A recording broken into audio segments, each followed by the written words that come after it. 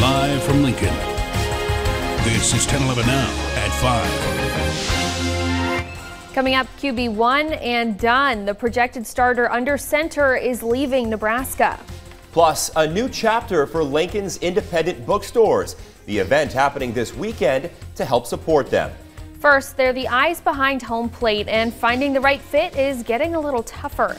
That's our top story on 10-11 Now at 5. Thank you for joining us tonight. I'm Madison Pitch. And I'm Cole Miller. Umpiring the game of baseball is no easy task, and it can be a very unforgiving job at times. Even though Lincoln has seen an increase in young umpires looking to learn more about officiating the game, there's a burden being put on the older ones, and that's causing some issues. 10-11 Now's Ryan Valenta, an umpire himself, has more on this umpire age gap.